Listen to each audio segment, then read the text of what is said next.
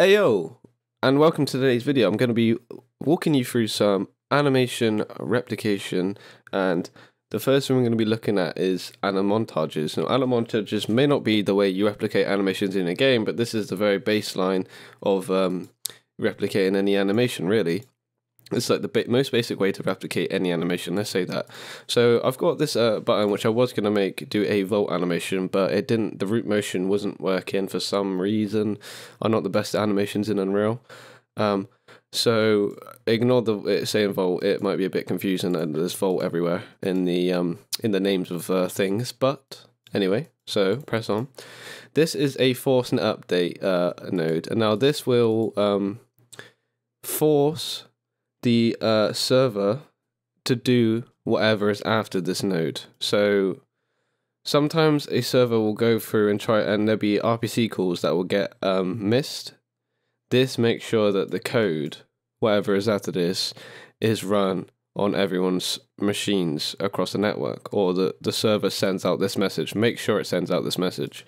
This is very important for server optimization, which I can talk about in another video. Anyway, so for this to work, I've done this switch has authority state to be a little bit more efficient, because on the authority I'm just calling a multicast set movement mode, right? And this is so it stops the character moving, and then I have a multicast to play a montage, which is the animation montage, which is the most basic way to play an animation in Unreal, in my knowledge anyway. And then so if it's a client using this, then it's going to have to call from server to multicast, because that's the only way it can spread the information around. When it's already the server just needs to tell all the other clients.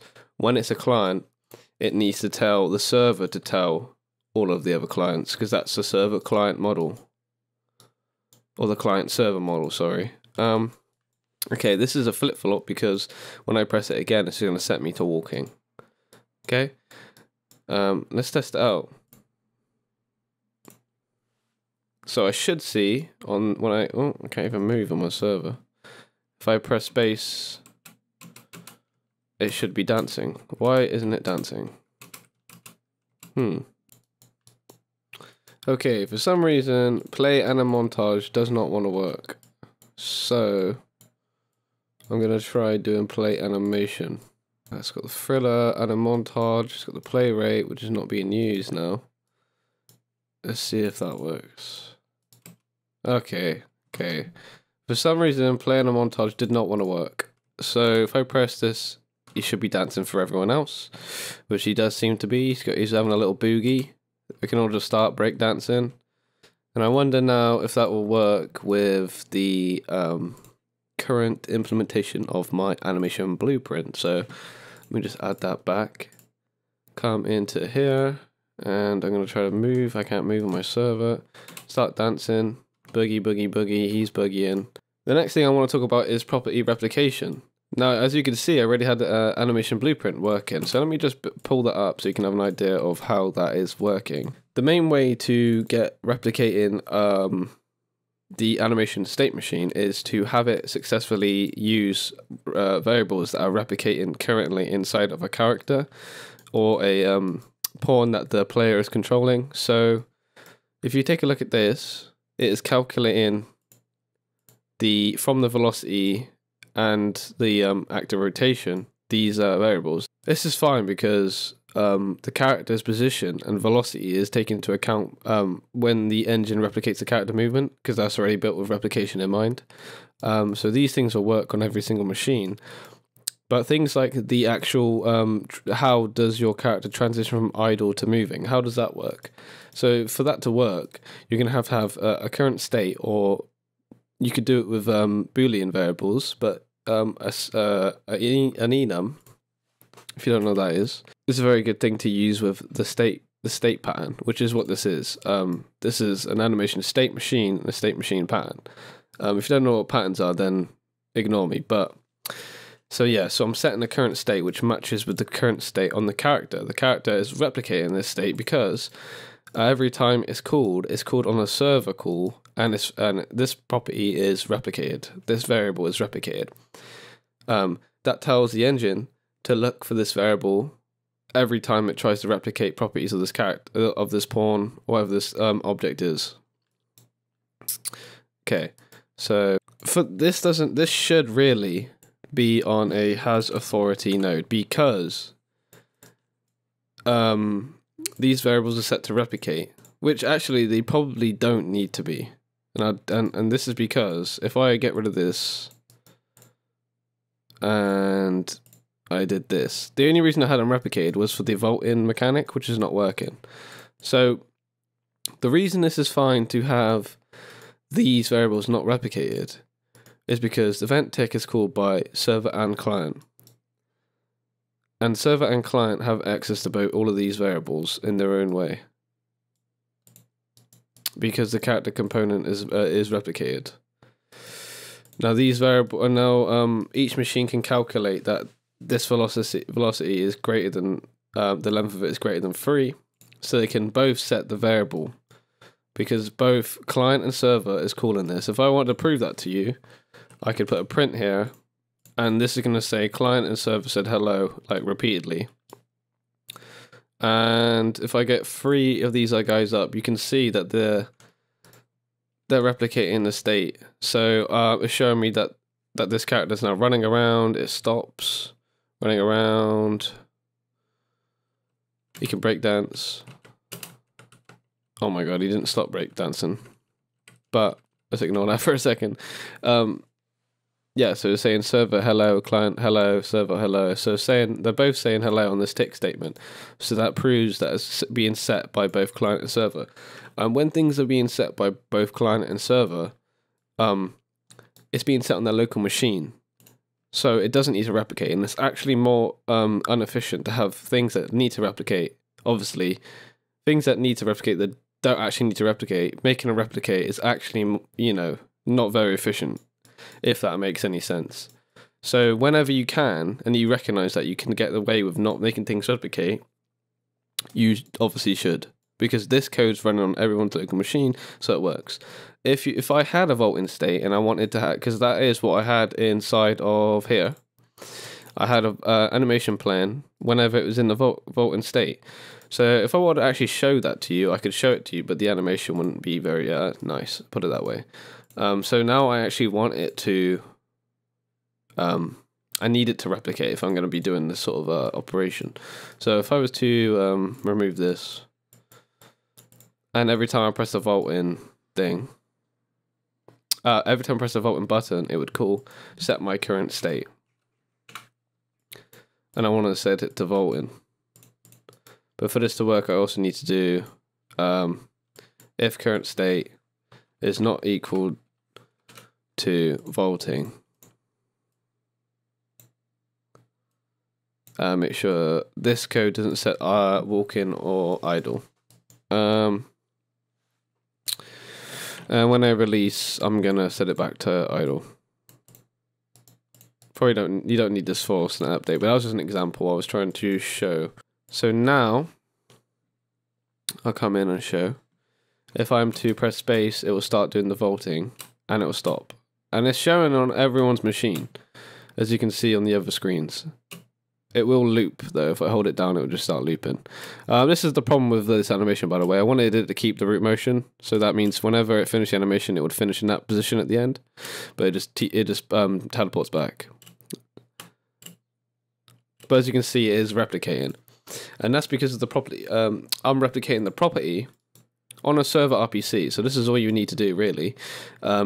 You could test if this was switch has authority to be a little bit more efficient, because you can do less RPC calls this way, because a server would just have to call, it could call this straight up, just call this vaulting like that, and you could do it for this one to be a little bit more efficient. Yeah, to avoid wasting an RPC call like that. Okay, so I'm in one of my games that I'm working on currently. It's called Loch Ness. It is on Steam if you're interested. It's in a very buggy state at the moment. There's only one person working on bugs, and that's me. And it's a very it's one of our first games, so there's going to be a lot of bugs. One of our first games as a studio. So I was going to show you how to smoothly replicate values across the internet and make animations look smooth in complex systems, which was a comment that I got in the week, and I just wanted to show a system that uses a float which just serves as a percentage. So this could be in some complex systems that you're making. Sorry, it's not a parkour system, by the way, the guy who made the comment. So I'm going to sit in the passenger seat, and you can see that I'm in the passenger seat. If I look around, it actually looks all the way around and replicates this on the internet, on the network, sorry. As you can see, I'm looking around, I'm looking down, I'm looking up. It's replicating all these values, and all these values are percentages. These are properties that are replicated, and then the animation blueprint uses these replicated properties, and that's what makes it work on the network. And you can see it's smooth, like it's like I'm just playing a normal single player game on my client. It's not like lagging or anything when I turn, and it's replicating the. But you can see that eventually it does get desynchronized, which is actually a bug. But the reason for that is because I'm using network emulation, and because this is on an RPC to update the value for the server, there's so much emulation, network emulation, which is artificial network lag, that is desynchronizing. So there is still work to do for this system. But if it wasn't, I'm literally on like 500 packet loss and stuff like that. So if there wasn't 500 packet loss, it would keep synced up. So if I'm gonna quickly show you in the passenger, which we just were, how this is working. Okay, so we have two look axes here, which you normally tend to do for characters. As you can see, we're using I'm going to focus on the X. The Y is exactly the same. So for this to work, we need a camera left/right float, and this is coming directly from the axis value. It's getting added to this variable. Okay, as you can see, this is local, so this is happening on client and server, or just client. Actually, well, it depends on the actual the role of the person playing. So if they're a client, they're a client. If they're a server, they're a server. This is what it's going to be called. So server and client. So if it's a client, this is all going to be set on the client. So this is a local variable being set. Then it comes to a switch has authority check. So this is where it gets desynced because of the packet loss, because this is using an RPC to update it to everyone else. So if it's a server, it's updating just to everyone else.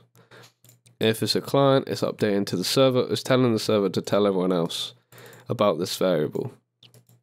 Okay, and now it's checking here the unet role, and it's making sure it's not equal to. Let's get local role. So returns how much control the local machine has over this actor. Okay, so on everyone, it's telling everyone update this variable, but do not update the person that is controlling this character.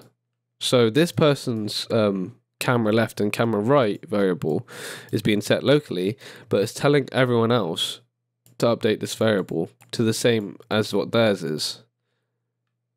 But it's doing it over an RPC, which is not reliable, by the way, because it's being repeatedly called very fast, which is not great. But that's what I'm saying. This is a complicated system that we wanted to feel right for the player, so it didn't feel like there was any lag, because before there did feel like there was lag for the player.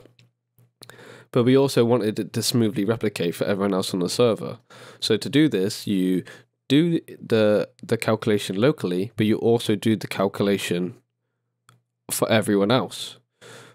But this is not actually setting the same variable. This is setting a target, but it's doing it in the exact same manner of adding it to a variable and setting this variable. Okay, then after that's happened, it calls a non-RPC, but this is calling this event is getting called for everyone, so everyone calls this function. and this function is called by everyone, and it basically just interpolates a value smoothly based on the speed, which you can play around with. The faster it is, the probably less chance it will be desynced, but then the faster it is, it might look a bit faster than it actually is for the client on the machine. So it takes a little bit of playing around with. I find like 5 is a very good value, but this sets the variable that we set locally, but because of this, it stops that variable being set for the current player who is playing this character. So yeah, so this is how it smoothly updates for everyone else. It's calling a multicast that updates a target, which is the exact same calculation, and it's being called straight after it's set the local variable for the current character who's playing this pawn. For the current player who's playing this character. And then it calls an RPC to update the target for everyone else except for this player. And then this smoothly updates. And then how is this variable used? It's not that important.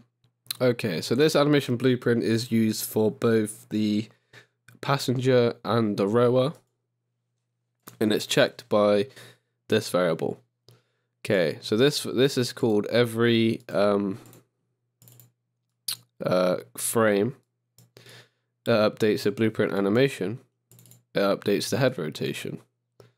And it does a lot of complex stuff inside of here, but as long as you replicate the properties outside in a smooth way like I did, like see the way that I was purposely using the det role to not update to change the variable for that person, but it was updating that variable for everyone else. But as you can see, the main point is this variable is the variable it uses. This variable is being updated for everyone, but this variable has been smoothly updated for everyone other than the client who is using this character, because this variable is being updated locally without the need of interpolation for the player. It's kind of complicated to explain. Okay, so this animation blueprint is used for both the passenger and the rower, and it's checked by this variable. Okay, so this is called every frame that updates the blueprint animation. It updates the head rotation, and it does a lot of complex stuff inside of here, but as long as you replicate the properties outside in a smooth way like I did, like see the way that I was purposely using the det role to not update to change the variable for that person, but it was updating that variable for everyone else.